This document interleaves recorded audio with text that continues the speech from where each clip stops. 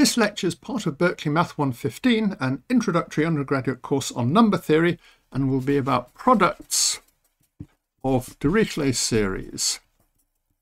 So to start off with, first recall about products of power series. So suppose I've got a power series A0 plus A1x plus A2x squared and so on, and I multiply it by another power series B0 plus B1x and so on.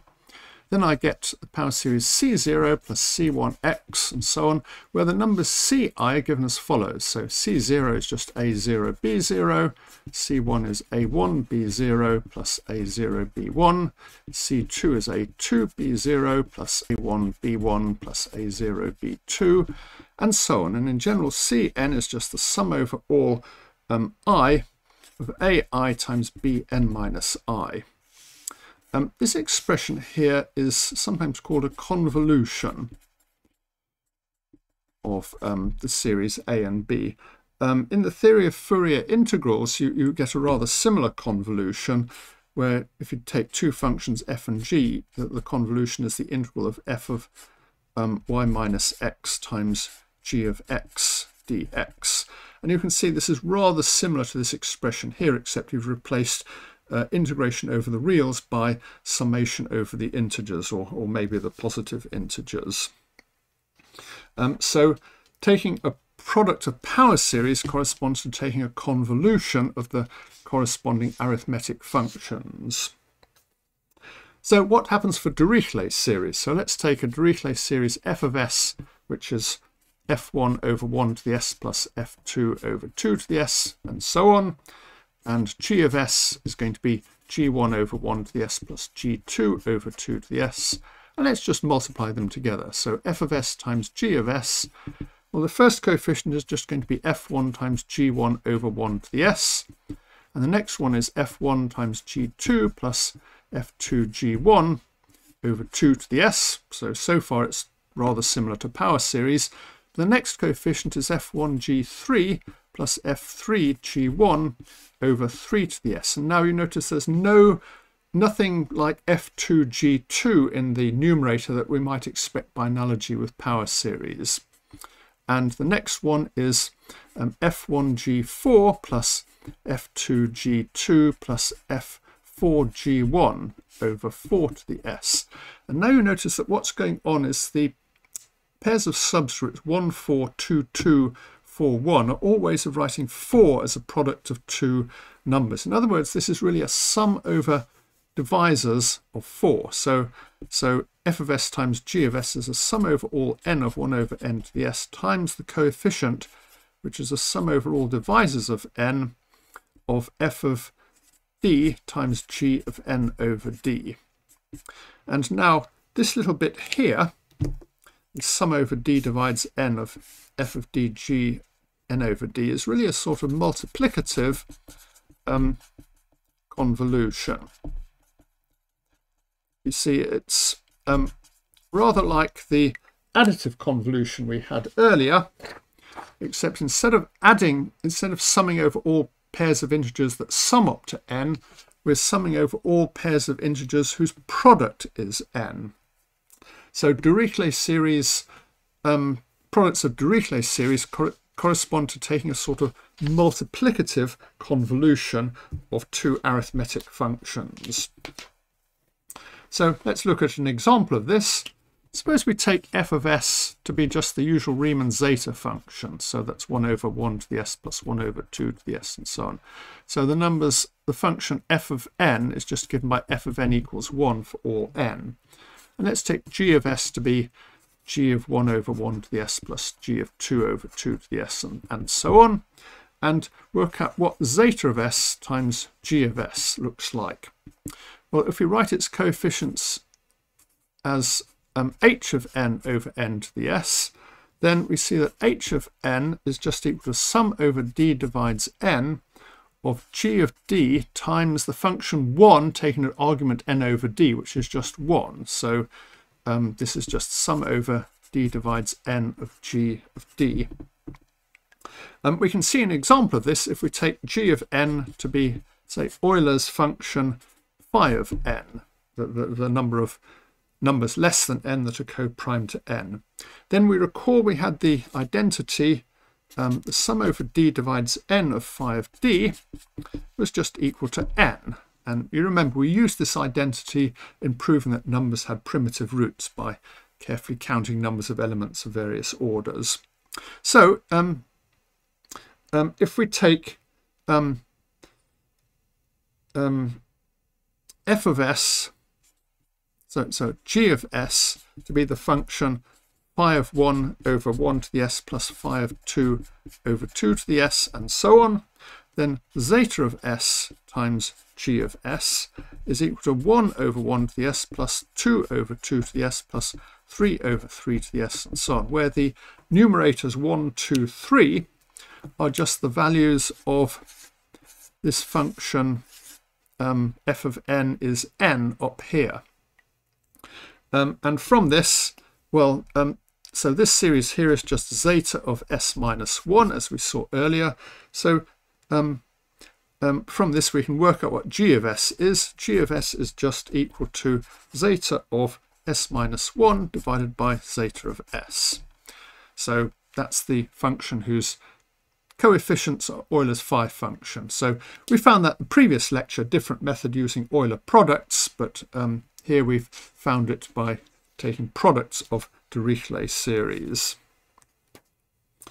We can also get something called the Mobius inversion formula. So the Mobius inversion formula says this: if g of s is equal to zeta of s times f of s, then obviously f of s is equal to zeta of s minus 1 times g of s. And if you write it like this, it looks completely and utterly trivial. If we write it in terms of the coefficients of the functions f and g, it looks rather more subtle. So the first equation says that g of n is equal to sum of d divides n of f of d.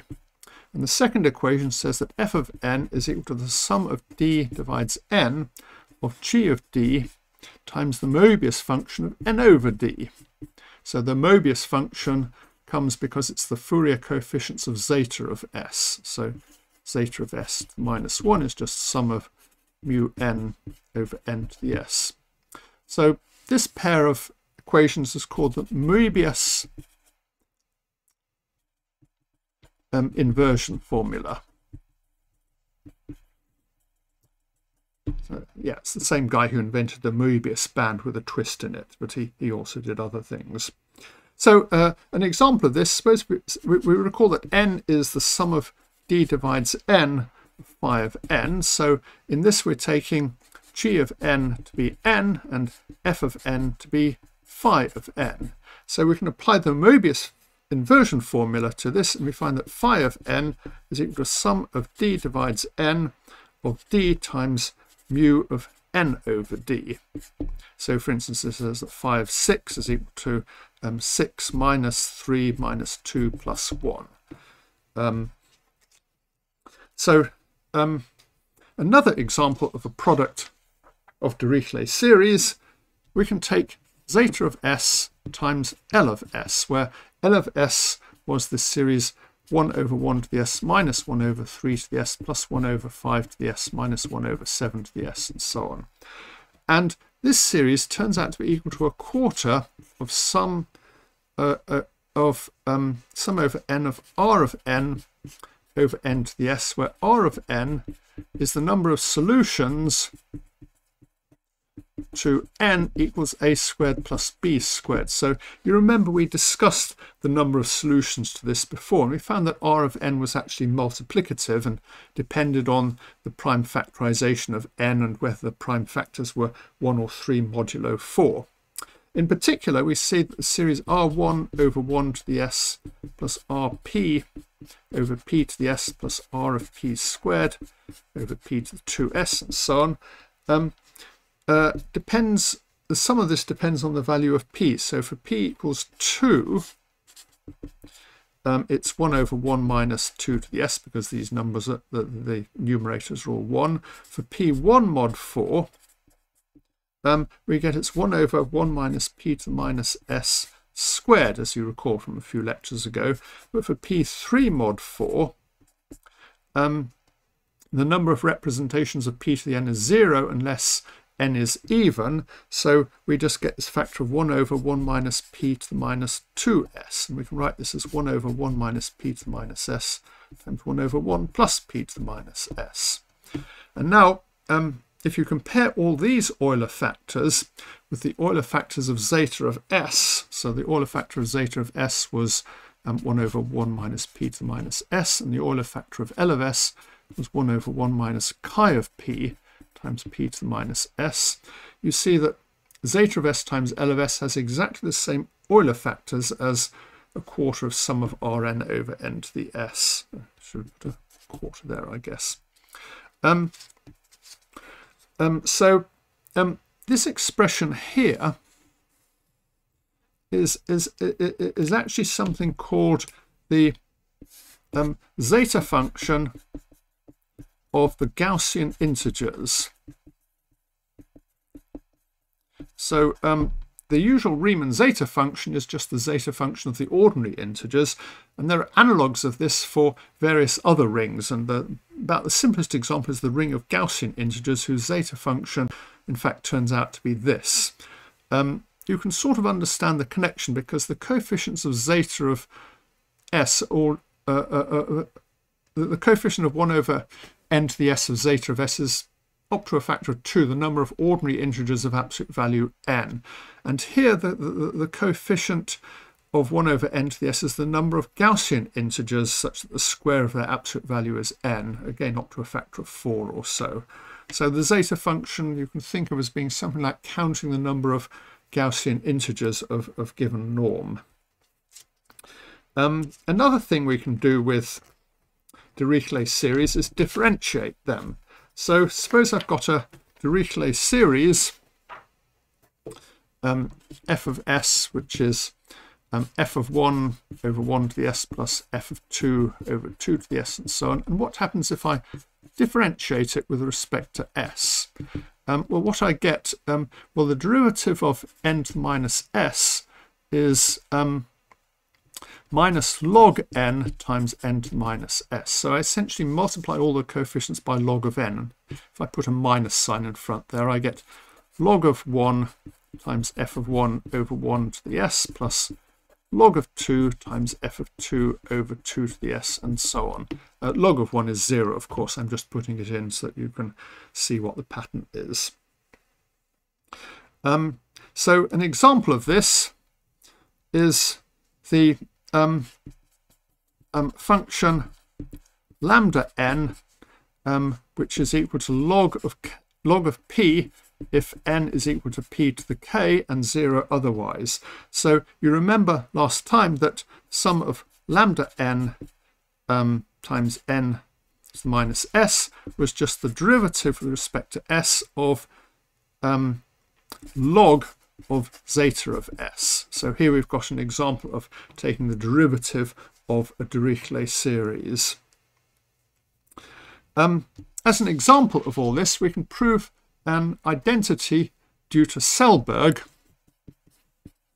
So this is one version of Selberg's identity. So Selberg's identity was a rather remarkable identity found by Selberg that he used to give an elementary proof of the prime number theorem.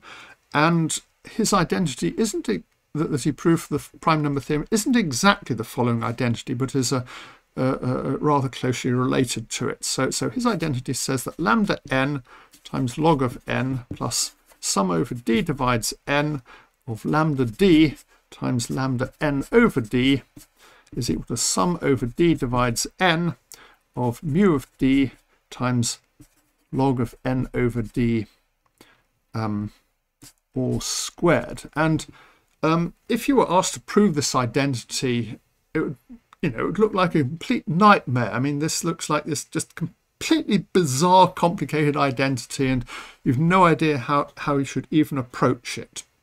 Well, if you approach it using generating functions for Dirichlet series, it becomes essentially trivial to prove. So all we do is we find the functions whose coefficients are given by each of these functions here. So for lambda n, you remember these are the coefficients of, this corresponds to the Dirichlet series zeta prime of s divided by zeta of s. And you remember if we multiply the coefficients by log of n, this corresponds to differentiating the function. So we get zeta prime of s over zeta of s differentiated, possibly with a minus sign in there. I always get muddled up about the minus signs. And here, the expression we've got is summing over d divides n of some function of d times some function of n over d. So this corresponds to the Dirichlet series whose coefficients are lambda of d. And you remember this is just zeta of prime of s over zeta of s times the function whose coefficients are lambda d again. So we just take zeta prime of s over zeta of s again. Now here, the function log of n squared, so this bit here would just correspond to the function where we take the second derivative of zeta of s. Now this whole thing here where we sum over mu of d times log of n squared, you remember when we sum over d divides n of mu of d times something, this corresponds to multiplying by 1 over zeta of s. So this term on the right corresponds to the Dirichlet series zeta double prime of s over zeta of s.